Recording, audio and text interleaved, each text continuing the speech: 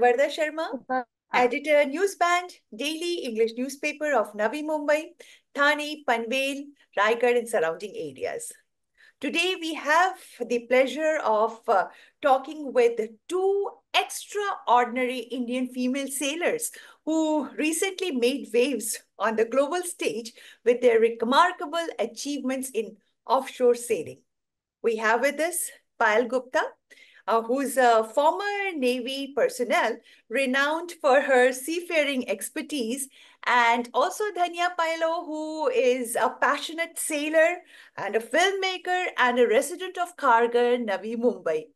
They recently achieved a historic milestone as part of the all-female crew aboard Maiden in the Ocean Global Race 2023-24. They not only clinched the first prize in the race, but also spotlighted their advocacy for girls' education worldwide. So, first of all, heartiest congratulations to both of you. Thank you. Thank you Thank so you much, so Varda. much. So, Dhanya, we'll start with you. Please tell us first, I mean, how and what made you to be a part of this all-female crew member, I mean, aboard Maiden, and what was your reaction? How tough, how challenging was that?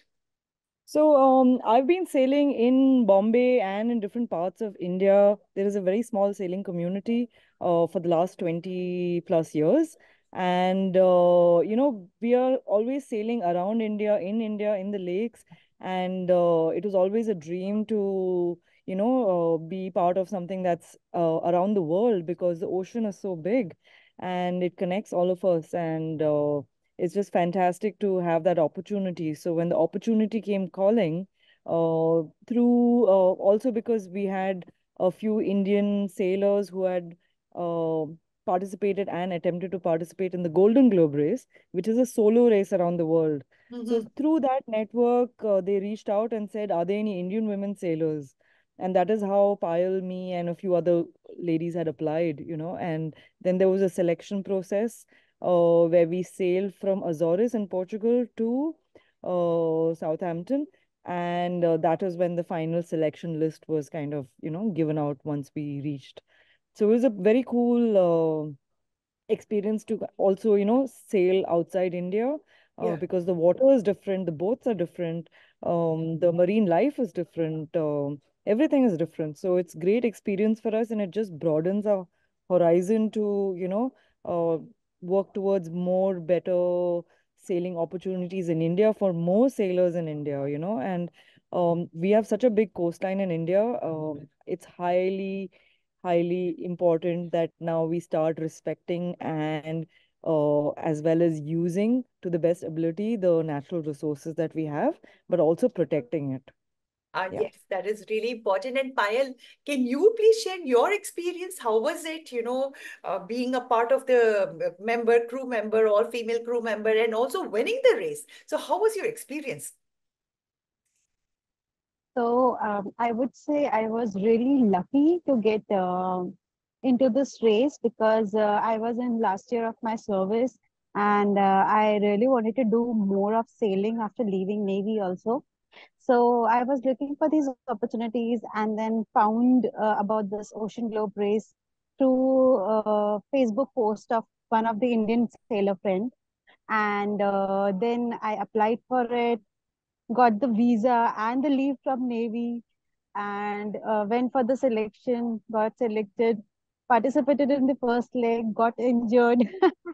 But it was overall, I would say it was a great experience because for the first time I was sailing outside my country along with an international crew, which was a different experience because you get to learn so many different things from people outside because I have always sailed with the naval officers and naval fraternity. So yeah, in that way, it was a kind of eye opener to me, like what all you can do in the world of sailing. And yeah, I think it's a beginning step, I would say, because I have just done one circumnavigation and there is so much more to explore. And also, coming first out of 14 boats was a incredible experience because yeah, it was an all girls boat and the only one with all girls team. So we are kind of proud of ourselves because we became the first one to do this, and also the first two Indians to represent in the Whitbread race. So that is like Remar- a Remarkable. So dream, was it, I mean, I would you say. feel that the training that you receive, I mean, in India and abroad, is it very different? I mean, of course, Payal's been very, very lucky to be part of the Indian Navy, which Maybe, has yeah. excellent training and resources for sailing, and probably what really supports sailing in India. But at the same time, in India, we are sailing only in good weather. In internationally, they're sailing in all weather, and that is the learning we have. Is that we need to be sailing all around the year. Monsoon may Go we don't around sail, and but yeah. it's important for us to learn to sail. Even during monsoon when you have crazy storms and wind. So that's that. But otherwise, in the last 10-15 years, I have noticed that Indian sailing and racing has improved so much. We are now next month also representing, we have a few sailors representing sailing in the Olympics, and that is something to look out for. Yeah. Payal, so Indian women, they are really venturing into many fields, but sailors, Indian female sailors, I think still continue to be less. What is the reason for this in India? I'm talking about in India. Do you feel that we do not have adequate facilities? And what needs to be done to change this scenario? Well, yes, I think that we do not have adequate facilities. First of all, we do not have good marinas where people can buy the boat and keep their boat safely. And also, sailing is a expensive sport for a middle class Indian family. If they are looking into going into sailing, it's need different because boats itself are so expensive and getting the repairs done and the stuff. So you need kind of more I would say funds from government or the sailing clubs, which are basically providing training since childhood, because that way it will be really good for the kids and good for the kids as in they will learn the basics in a early years. So in that way, otherwise I think sailing can be learned at any point of time because I started doing sailing after joining Navy. So there is no age limit actually for it, and yeah, we actually need a lot of change in sailing fraternity and sailing world in India, and we need to grow really quickly to catch up with the other part of the world. Yeah. What do you feel, Dhanya? I mean, do you feel that, I mean, there is a lack of awareness also among parents to send their children, to be a part of the sailing and to sailing group? You feel that, especially with regards to girls? I feel there's not enough visibility for sailing as a sport. So there is a general fear of the water. But I once they agree. understand that, you can do it in lakes, you can do it in this way, that way, then it's much safer than driving on a road.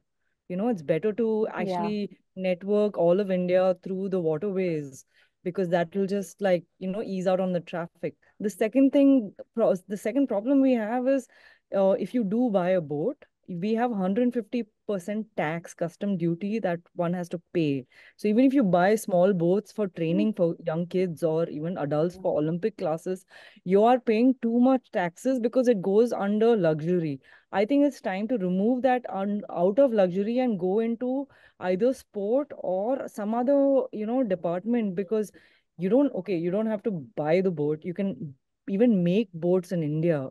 We've had the technology and we have a huge maritime history of sailing.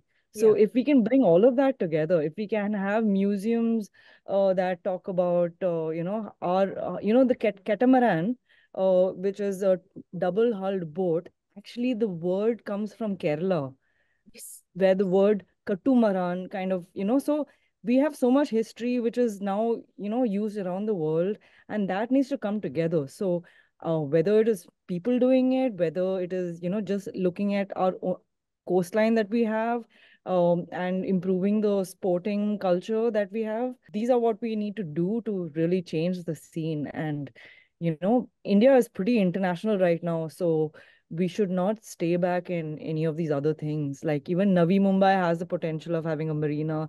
There is a potential of a harbor coming in, the Bombay Port Trust. So these are, if you look at the harbor itself, it's beautiful. Like, and if more people can just see that and, go to Elephanta Caves or whatever, let Bombay be a starting point.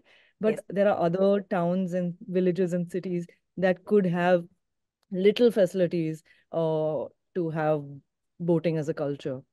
Payal, this venture, there was another mission that you had been doing. I mean, the whole advocating for women education and empowerment women. Right. So, can you please tell us more about it? So, the Maiden Factor is basically a non-governmental organization which actually helps kids and girls all over the world for their education, for their empowerment.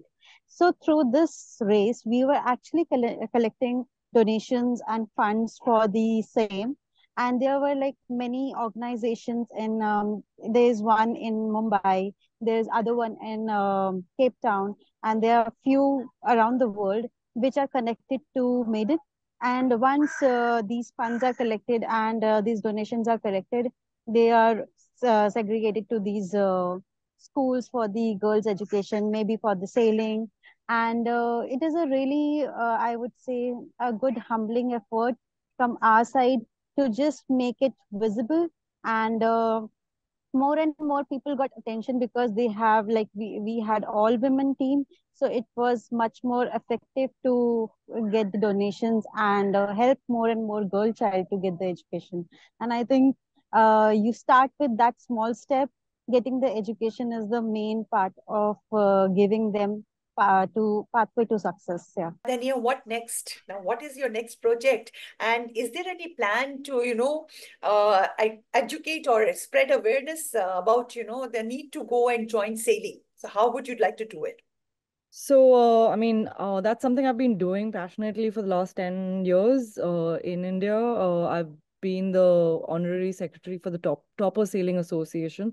So these are like single person dinghies, and we've been promoting that in lakes and waterways around Bombay and India. And it's a very simple boat. It takes you 15 minutes to learn, and all ages and all sizes of people can sail in it. So that is the starting point. Then we also organize sailing festivals, sailing races. I'm part of the yacht club. So we have races every weekend, and we are also training twice a year, thrice a year for young people or anybody who is sailing enthusiasts. And yeah, I mean, so many things. Sailing, you can your whole year can go just sailing in different parts of India. But also, I've been compiling a book since COVID time called Telltales, and it is short stories from different sailors from around the world, and a lot of Indian sailors actually, because I wanted to one collect the stories, because every sailor has a different adventure every time they sail, and every adventure is a new learning. It could be small, it could be a big learning. Most of it is very, very positive. But it just changes your perspective of how you even look at your own environment. Like, I love Bombay even more because of the sailing. I love Bombay anyways, but now it's like even better. Yeah. Payal, how about you? So, what is next? I really want to sail more, so I'm looking for opportunities. Maybe I'll do some certifications and some stuff which can give me more opportunities. And yeah, I want to do something more in India, Yeah. so I'm trying to find out that. Thank you so much. Thank you, both of you, for joining us and giving us your time. And we wish you all the best for your future endeavor. Thank you and Thank bye you so bye. much. Thank you Thank so you Bye. so much much, for having us. Varda. Thank Bye. you. Bye bye. Bye. Yeah, it was nice chatting with you. Thank you. Bye. Bye.